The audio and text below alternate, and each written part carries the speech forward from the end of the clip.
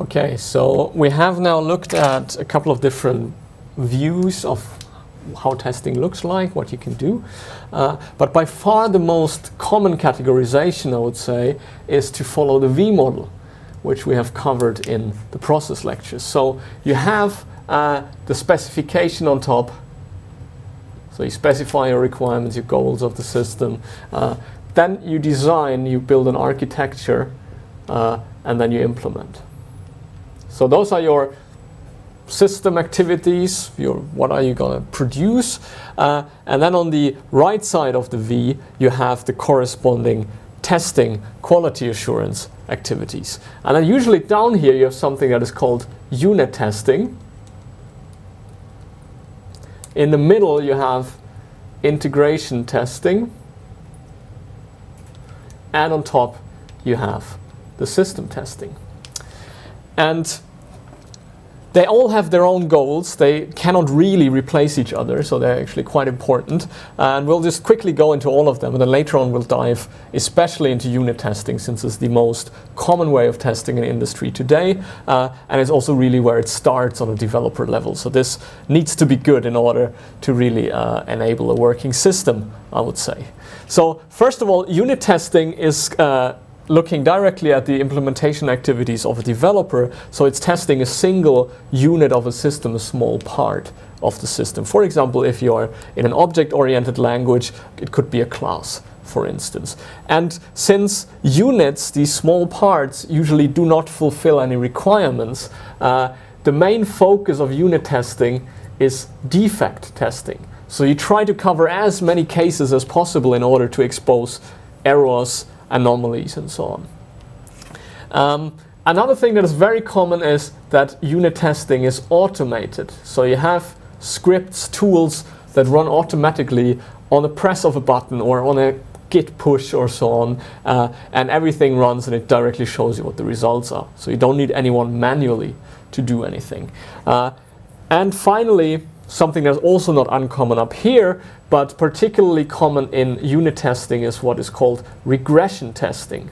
So you have a number of tests that are designed to be quick, and whenever something changes in the system, you run all of them so that everything is fine, but as soon as you accidentally change something, you directly get sort of a warning saying, now something happened. Now we have an error. It wasn't here before, so maybe we should look at that. And a very common technique is actually to say, whenever you find a bug in your system, you write a unit test that reproduces it, and then you fix it, and then the regression test, the test passes, but then if the bug ever comes again, it would directly fail again.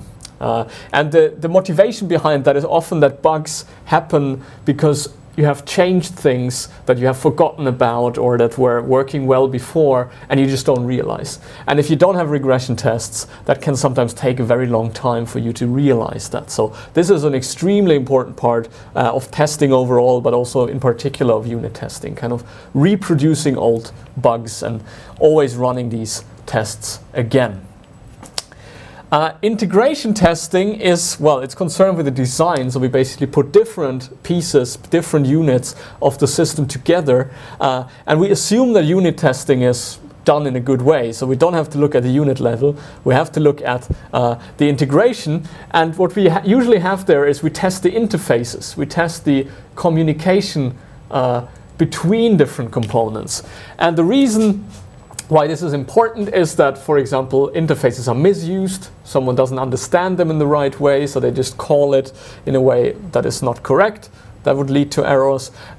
Or they have actually not been decided really, so people just do whatever they feel like or what they think is correct, and then there are problems. So interfaces are a big thing to test. And the other thing are quality properties like timing or performance in general, and probably also things like memory access. So you might, for example, in your unit, you are accessing the memory in a correct way, but then if you have multiple components, they might access a shared memory, and then suddenly this leads to an error. This is nothing you would realize at the unit level, because as long as you only have one unit, everything is fine, but as soon as there are more components accessing the same place, in a strange way, you could get errors. Similarly, timing, you can of course check your algorithm, for example, is it performant, but often because of the way the interfaces work, the communication between components, you really start seeing these timing and performance issues at integration level. Also, if you have delays, for example, messages arrive in the wrong order, these are the things you typically see up here. And integration testing is also usually, or let's not talk about integration testing, but integration in general, this is a place where usually a lot of problems happen. So everything is fine here. As soon as you put things together, it starts really breaking. And the problem here is, in contrast to the unit level, it's quite often hard to debug, to understand why there is a certain behavior. For example, think of issues like memory access and timing, order of messages. Those are usually things that are really hard to figure out why they happen. For instance, a timing error or a memory access error might only happen once every 1,000 executions maybe, because it depends a bit on the operating system, on the runtime of the machine. So these things are not at all easy to debug, and that's happening at integration testing, usually.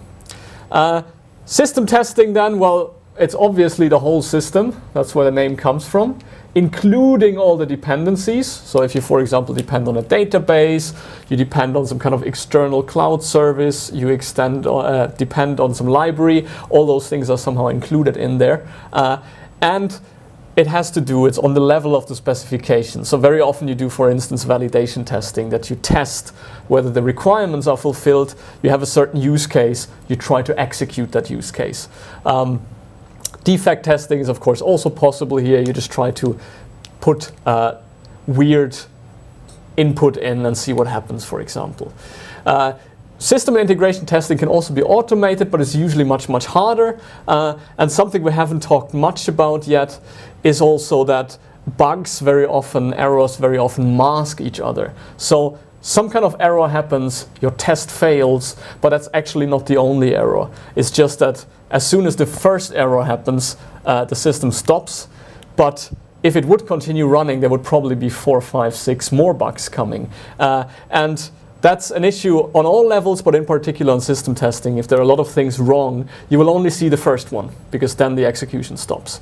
And that's often called a masking behavior, which is also a reason why inspection is sometimes preferred, because there you can still see all follow-up errors if you read it correctly.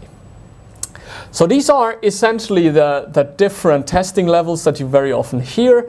Later on we will look at a bit at the user side. There's also above that something that is called acceptance testing. That's basically whether the user likes it, accepts it, or not. But this is another aspect of testing. We won't cover system and integration testing so much here, but we'll now dive a bit into unit tests and look at how do we actually design that, what kind of tests should we write, and issues like that.